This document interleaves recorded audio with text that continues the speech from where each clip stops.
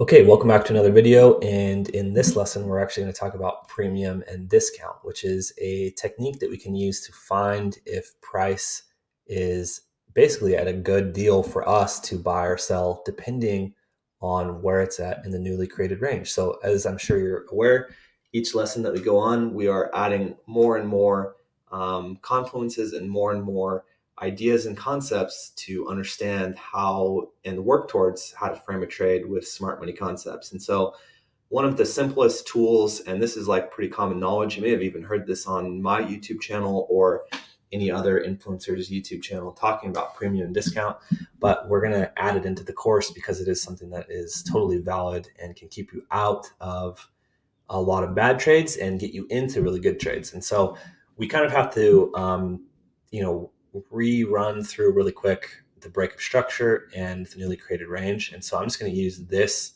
leg right here or this range as our example, and then we'll run through a few more in this same little trend that we have and do a few different examples. So at this point in time right here, we did have this little bounce, this little pullback, and a continuation, which caused the breakup structure.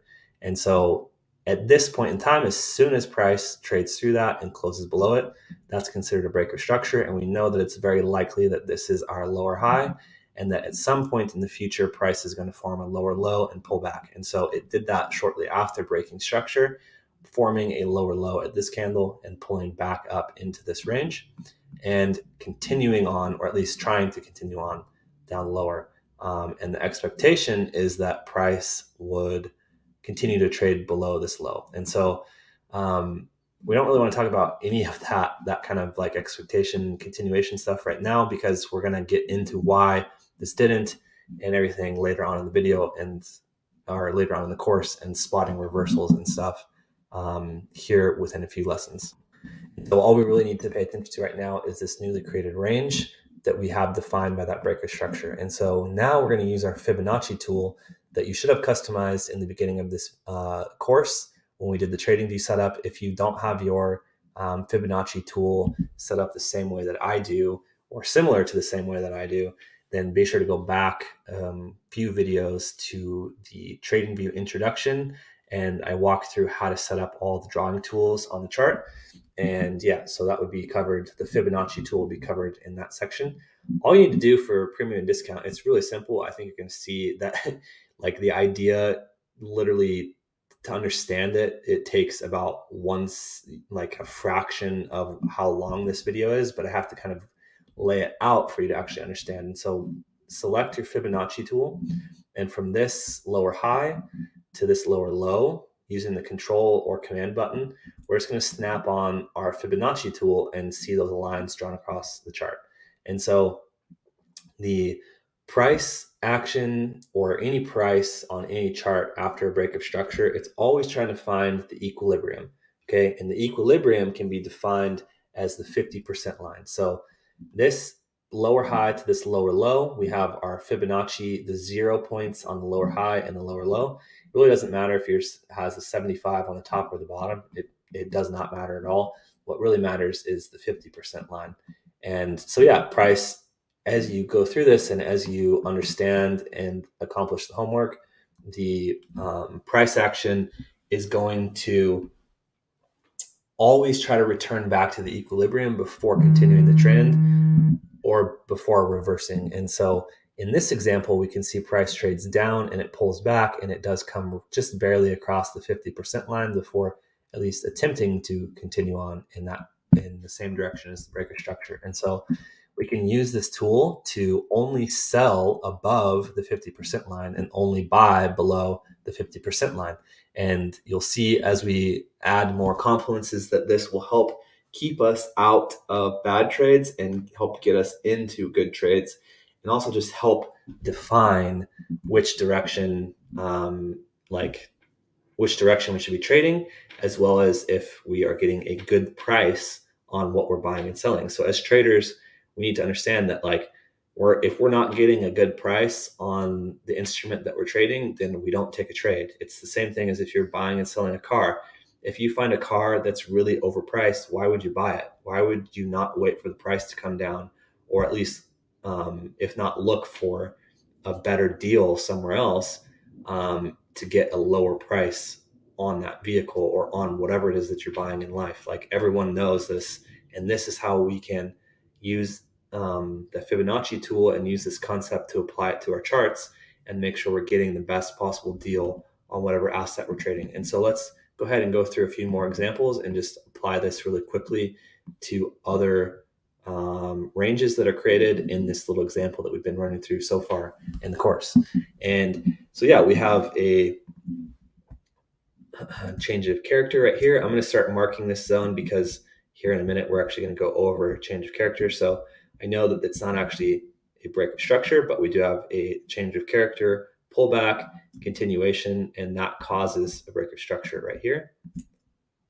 And so at this point in time, we do have two different examples we can apply this on. So because we got this change of character, which is just a wick above an old high, and I'll go into change of character here shortly in the next couple lessons, we can then use our Fibonacci tool to mark that high and this low. So we understand that with the change of character, it's basically very similar concept to a break of structure, and that high, or this low down here, is the bottom of our newly created range, and this high, once we see price pull back, is the actual high. I actually just realized I marked that completely wrong, so hopefully that didn't confuse you. I still even make rookie mistakes like that. So this high is the high of the newly created range once we see price start to pull back. And what happens? Price trades into this newly created range, and it trades below the 50% line before continuing the trend up to break structure. So we can start to frame a buy below the 50% line, or what's also known as the discount of the range. And so discount of the range is below the 50% line in a it's always below a 50% line, and a premium is always above the 50% line. And so we want to buy in the discount and we want to sell in the premium, and that goes for both entering and exiting a trade. So if you're looking to take a long position, you would buy in below the discount, in the discount of the range, and then you would sell in the premium or at the break of structure or along those lines, which we'll go over later on in the course. And so let's go ahead and move to the next example. So we have a break of structure here, which I already marked on the chart. Price continues on and it starts to pull back, at which point in time we know that this is now going to be our newly created range. And this is our low. And we can see that price actually wicks our old low and continues on to break structure above here. And so if we were framing a trade and we're using confirmation entries, it's very likely that we did not actually get into a trade here, because we would have waited for a confirmation on a lower time frame. But without getting too far ahead of ourselves, there are people who could have taken a pending order here, and their pending order would be set below the equilibrium, and it would be in the discount range. And you can see that price did trade a little bit lower, but it did not actually break structure. So this is just a liquidity grab, and price then continues on and to break structure on that new high. Okay, and so let's go ahead and just do one more example. We can see, I'm gonna just zoom in and just get like a really up close look so that we can define it a little bit without all the extra noise here. So on this lower time frame little pullback, we do have a break of structure. Let's pay attention just to this chunk of price right here. Okay, so we have a pullback, a break of structure, and then price trades back down and continues the trend to break a new high and continue that that bullish momentum. And so at this point in time, as soon as we see price start to pull back, we can see this is our new range high, and this will likely maintain our new range low. And we can then apply our Fibonacci tool to the high and to the low of this newly created range. And so we can see what happens. There's the 50% line, and price does trade below it into the discount of the range before continuing onward and up to form a new high. And so, yeah, it's really that simple. Anytime you have a break of structure and a newly created range, you can just put on the Fibonacci tool And if you're looking for a buy, you can wait till it comes below the 50% line and look for your pending order or your confirmation trade.